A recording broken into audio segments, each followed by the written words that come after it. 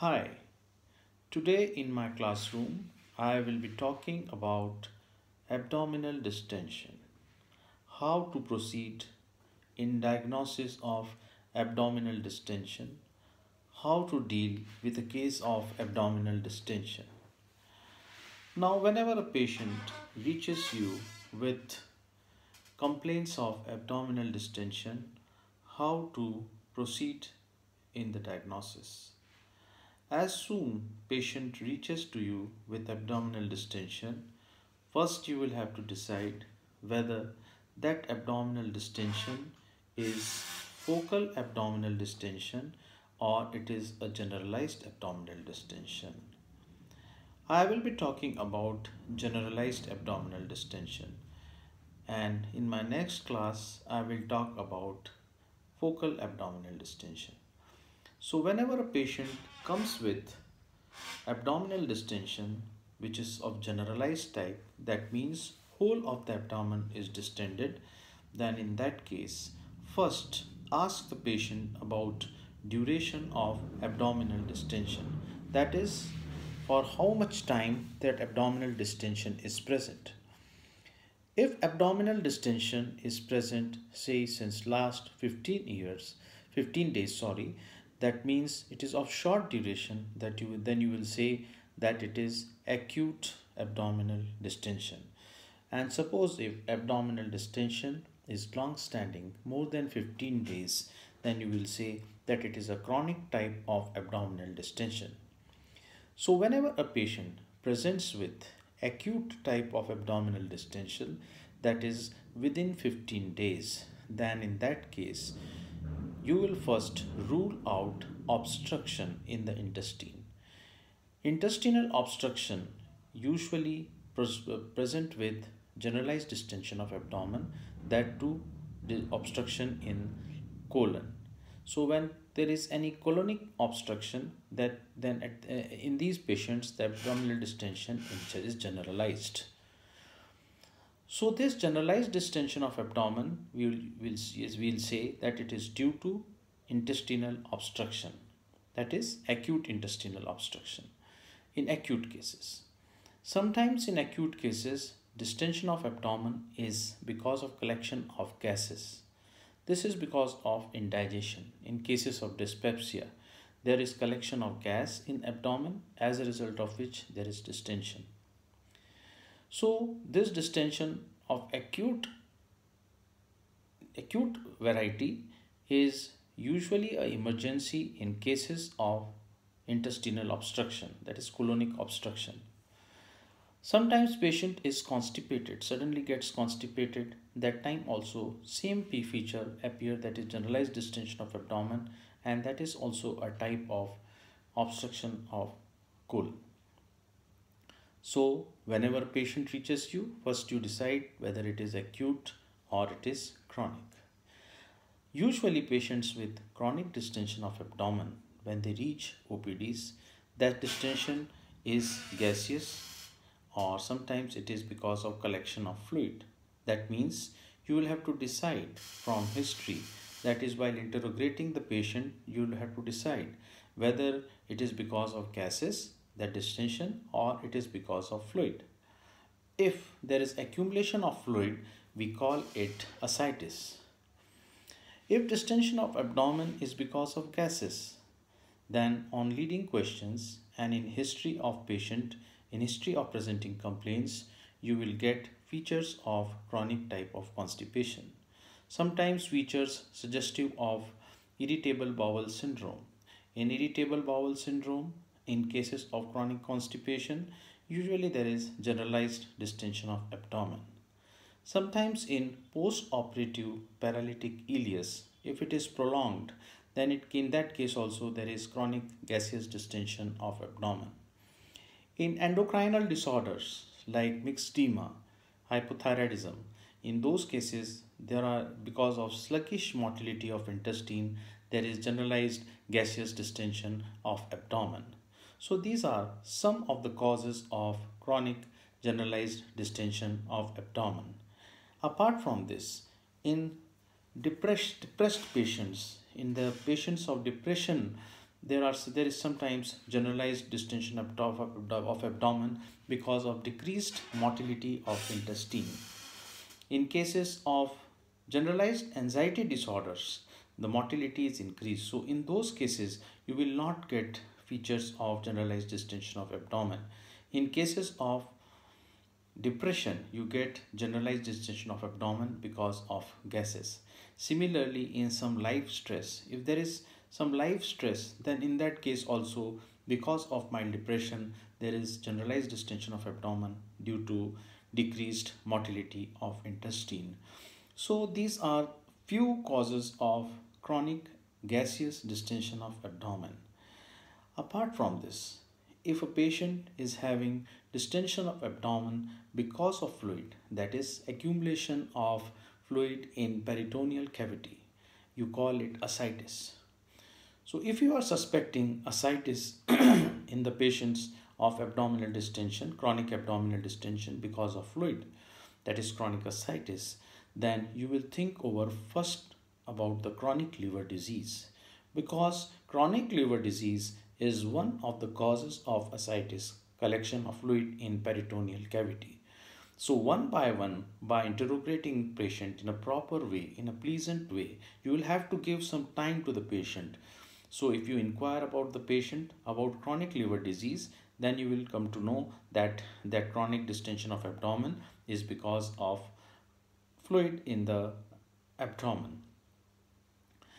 With the help of, simply with the help of integration and proper stepwise approach, you can make diagnosis by about 80% just by talking to the patient.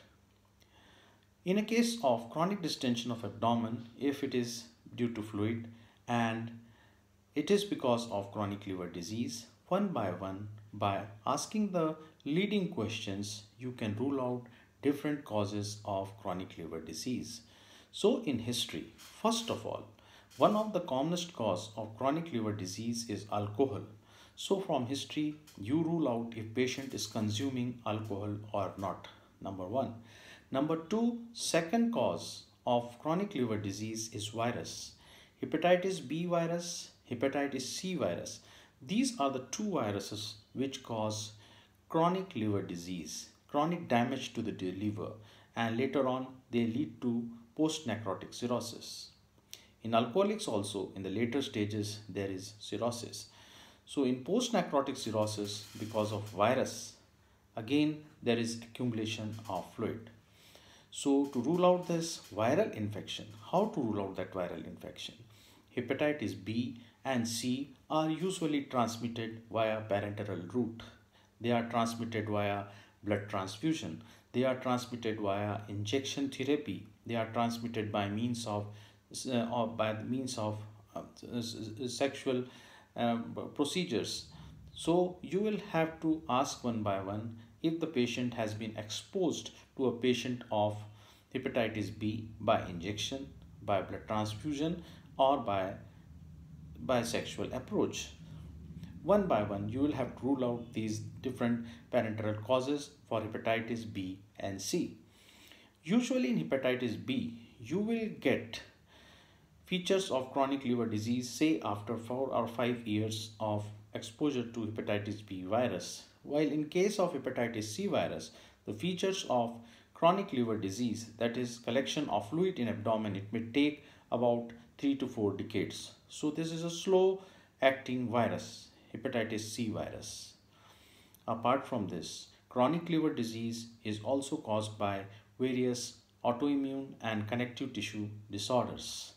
It is also caused by metabolic disorders. One of the metabolic disorders is called hemochromatosis. Now this hemochromatosis is disorder of iron metabolism. Now this disorder of iron metabolism causes accumulation of iron underneath skin, in pancreas, in heart, in lung and liver. And when it accumulates in liver, it will lead to chronic liver disease. Now this hemochromatosis is not common in India. It is sporadic, we can say, in India. It is more common in Scandinavian countries, in European countries. This is more common. So these patients, If you inquire from the patients, they will be belonging to some part of Europe, of the Scandinavia region, or their ancestors might be of that particular region. So this is an inherited type of metabolic disorder. These patients usually present with diabetes because the first part which is affected in body is pancreas. Iron will deposit in pancreas and patient will present with features of diabetes, that is polyuria, polyphagia, polydipsia. Later on, this iron will get deposited in heart and it will lead to restrictive cardiomyopathy. It may get lodged into liver and will lead to chronic liver disease, and patient will present with abdominal distension, patient will present with ascites. If there are features of chronic dyspnea, gradually progressive dyspnea, breathlessness, that is breathlessness, and features of chronic respiratory illness that will suggest you of restrictive lung disease. It is interstitial lung disease, and this is because of deposition of iron in the interstitium of the lungs. So, this metabolic disorder, hemochromatosis, is very rare in India. It is seen in some northern regions of India. There are some autoimmune disorders which may cause destruction of liver. These autoimmune disorders, again, these are almost inherited disorders, so you will get family history of such autoimmune disorders in family. Suppose if there is history of rheumatoid arthritis in family, this is a connective tissue disorder, autoimmune disorder. So in those families, you may get features of autoimmune chronic liver disease. If you are getting history of Hashimoto's disease, this is again autoimmune disease. In Hashimoto's thyroiditis, again you may get coexisting chronic liver disease. So these are the few causes of chronic liver disease which can lead to chronic distension of abdomen because of fluid. So one by one you will have to rule out from history these different disorders in various parts of the body.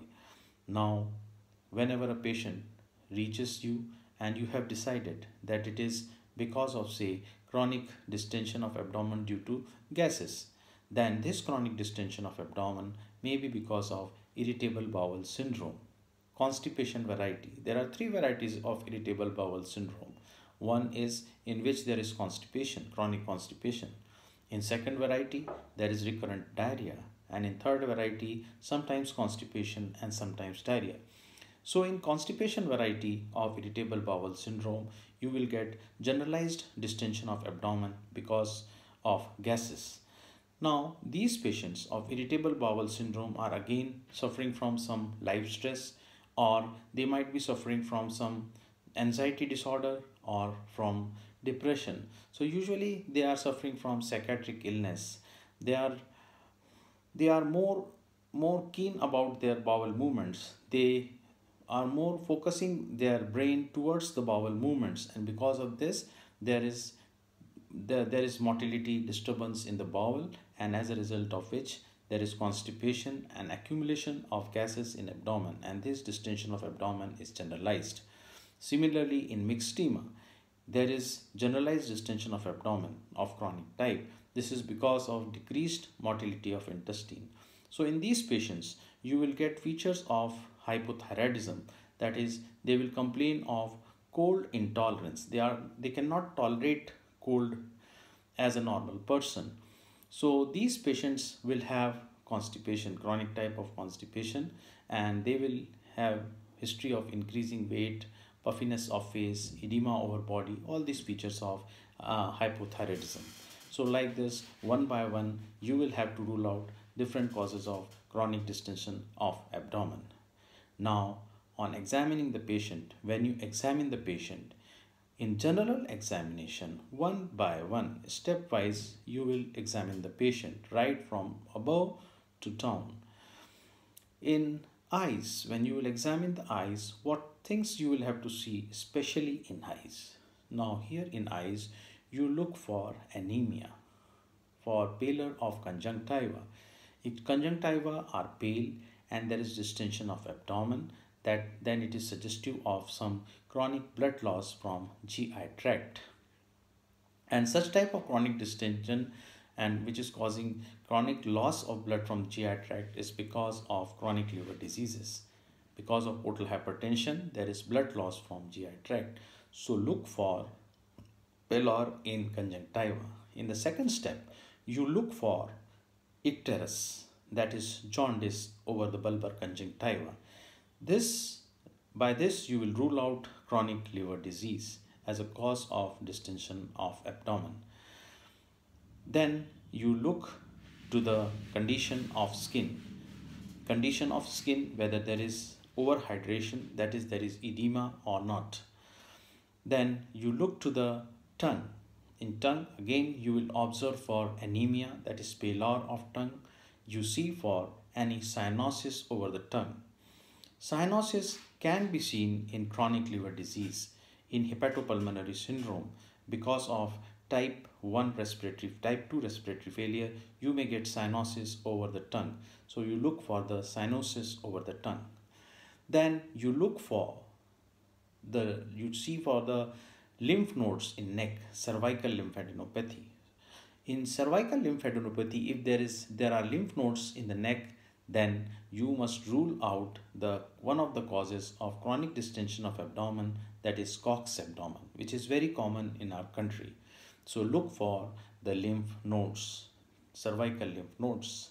Apart from the tuberculosis, that is Cox's abdomen, other cause of the cervical lymphadenopathy may be because of metastasis of some carcinoma from abdomen towards the lymph nodes of neck. Then in the next step, you go for examination of pulse and blood pressure. In pulse and blood pressure, sometimes in the cases of chronic liver disease, the pulse pressure is white, and this is because of hyperdynamic circulation in chronic liver disease. And this hyperdynamic circulation will give rise to various signs of white pulse pressure. So you look for various signs of white pulse pressure over periphery. White pulse pressure means systolic blood pressure is high and diastolic blood pressure is very low. So the difference between the two, if it is more than 40, then you will say that it is white pulse pressure. So you look for white pulse pressure in chronic liver diseases. In chronic liver diseases, you may get white pulse pressure. Bounding pulse is there. Then over skin of chest, you look for spider nevi. Spider nevi are red colored spiders. Now these spiders are usually present over anterior aspect of chest, above nipples, and posteriorly in upper part of back and over the upper arm. Here you can get the spider nevi. Now these spider nevi, they disappear when you apply pressure in the center of the spiders. These spiders are dilated arterioles. So these arterioles, they disappear when you apply pressure at the center with all-pin head. Apart from this, in skin, you will get Dupuytren's contracture, that is contracture of this particular part of palm. Here there is development of contracture. This is usually seen in alcoholic liver diseases. So here you will get contracture like this. Palm is red. Usually again in alcoholic liver diseases, palm is red. These are the skin changes which you can get in any chronic liver disease, but it is more common in alcoholic liver diseases. Apart from this, there is parotid enlargement of parotid glands in alcoholics. Then in general examination, you will examine breasts and testicles for their atrophy, because their atrophy is present in chronic liver diseases, usually in alcoholic liver disease. Then examine for pedal edema, because pedal edema again is present in chronic liver disease because of hypoalbuminemia and portal hypertension. So like this, in general examination, one by one, you will just examine in this step, then you will take these steps for examination in cases of chronic liver disease.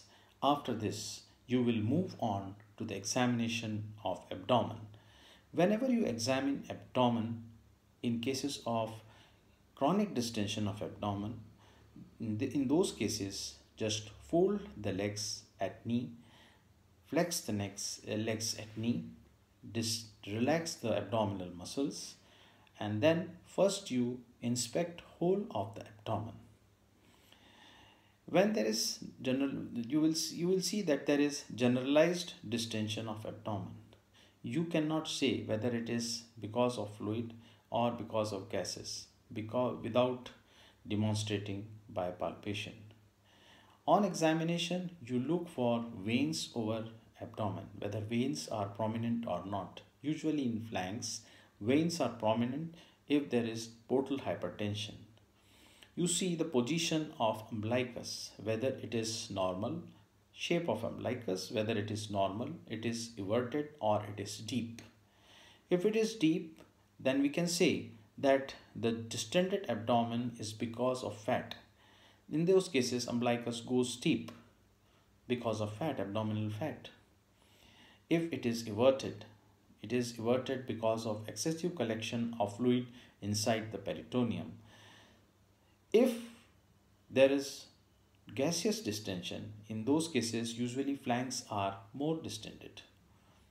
The central part is more distended than flanks.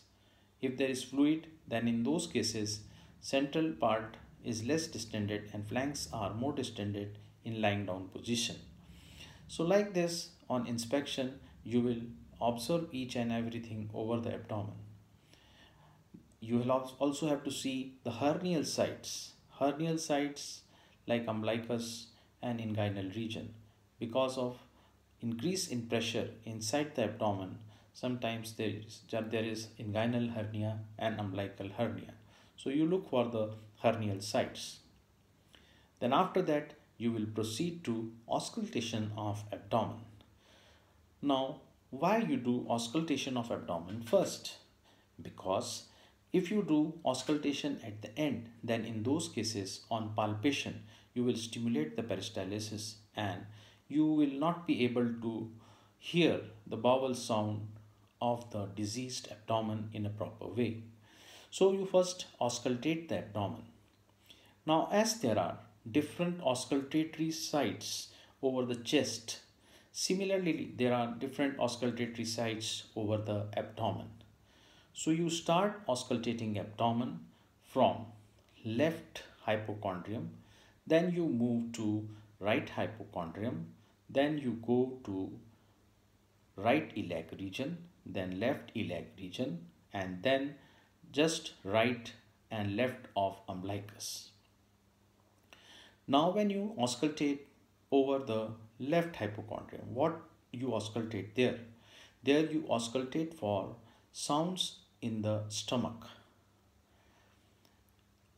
Sounds in the stomach. If there is suppose obstruction of pyloric opening, then fluid and gases both accumulate in the stomach and you can hear succussion splash in that area. If you just push the patient, you ask him to sit up and then just push the patient back and to and fro, then you can hear this splashing sound over the left side of abdomen. Then you move on to your stethoscope to right hypochondrium. Here you can listen for hepatic bruit. Hepatic bruit is a sound just like murmur. It is a continuous type of sound and it is usually seen in hepatic congestion. In various chronic liver diseases, because of opening up of AV fistulas in liver, because of congestion of liver, you can hear this type of sound. If there are any angiomas in liver, again you can hear this type of sound over right hypochondrium. Then you move your stethoscope down to right iliac region. In the right iliac region and in the left iliac region, you will listen for bowel sounds. Then in the bowel sounds, you see their intensity, where the intensity is is low, or it is of or the sounds are of high intensity, they are loud or they are soft. So you will have to assess intensity of vowel sounds and then rate of vowel sounds. If vowel sounds are too loud and audible even without stethoscope, then you will say, then it is usually named as bor bor yigmi. So like this, one by one, you will auscultate different areas over abdomen. Two more areas which are left are right and left side of umbilicus. Here you will keep stethoscope and press down, and here listen for arterial bruit, renal arterial bruit, which is usually present in secondary type of hypertension because of renal arterial stenosis in a young patient. So these are the various auscultatory areas over abdomen which you will auscultate one by one in chronic distension. Then you move on to examination of lungs, and in lungs, in chest, you will rule out by examination any evidence of collapse of the lower lobes and collection of fluid, that is pleural effusion, because this pleural effusion is very common in chronic liver diseases when there is massive ascites. In gaseous distension of abdomen, sometimes there is basal collapse. So look out for the basal collapse by examination of chest.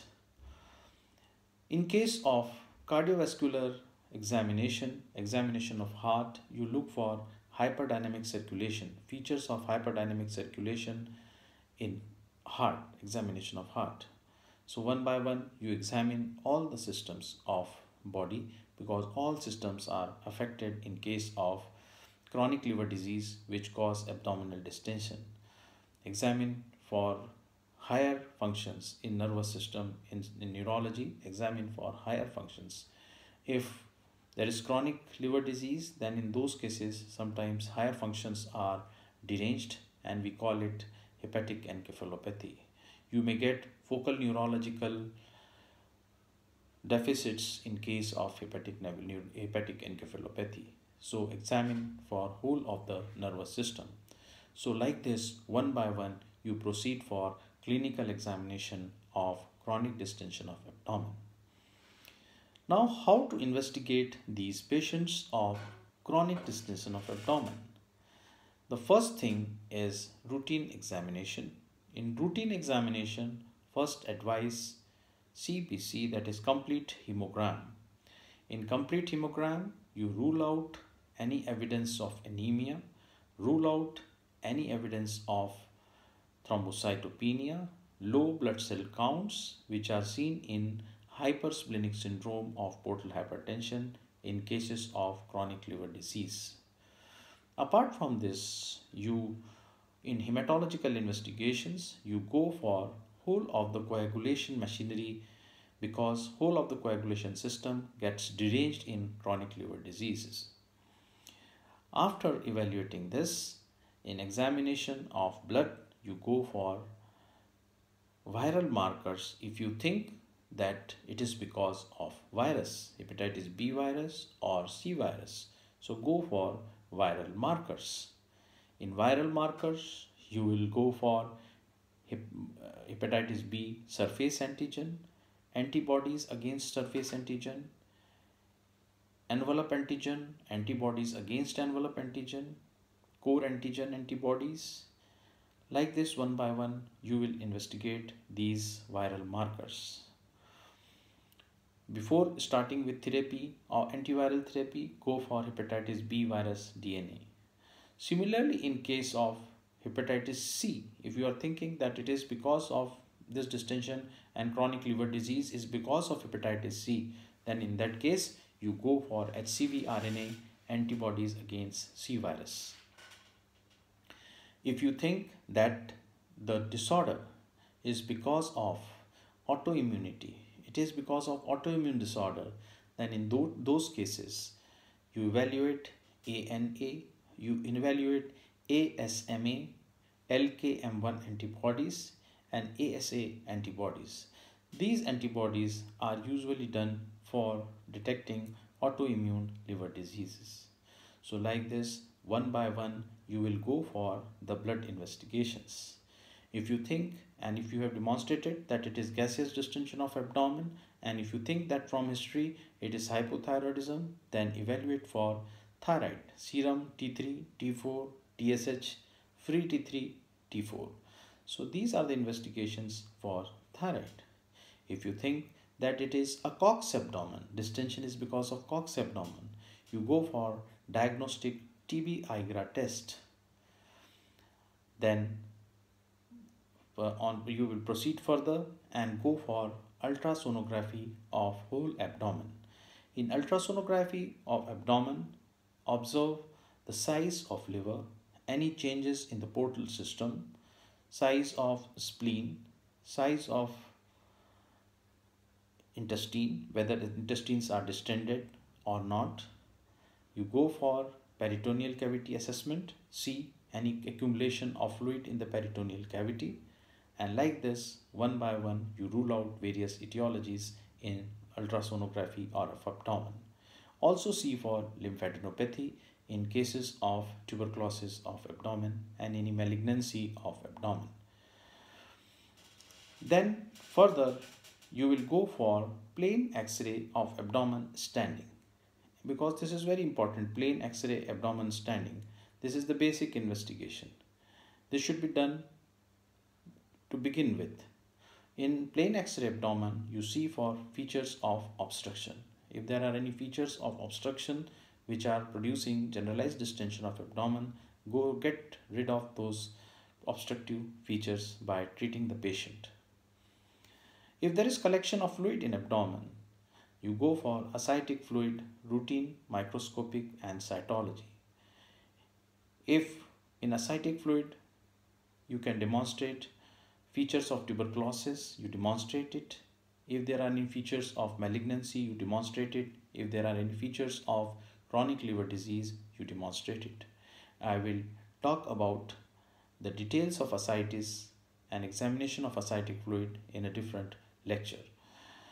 After this examination of ascitic fluid, you go for liver function tests. If there is collection of fluid in abdomen and you think that it is because of liver, then you go for liver function tests. In liver function tests, you do assessment of serum bilirubin, indirect and direct fraction. You go for assessment of gamma GT, alkaline phosphatase, serum proteins, albumin and globulin both, prothrombin time. These are all the features of liver function tests. They should be examined in detail in cases of chronic distension of abdomen if you think that it is because of chronic liver disease. In cases of chronic distension of abdomen, you go for CT scan of whole abdomen if you want to locate the site of obstruction of bowel, or if there are any features which are suggestive of malignancy which is producing generalized distension of abdomen, then in those cases CT scan of whole abdomen is advisable. So like this, one by one you will proceed in various investigations. At the end, I will talk about upper GI endoscopy. In this investigation, we see for any varices in GI tract. With the help of upper GI endoscope, demonstrate varices in the esophagus. If there are any varices in esophagus which are bleeding and producing anemia.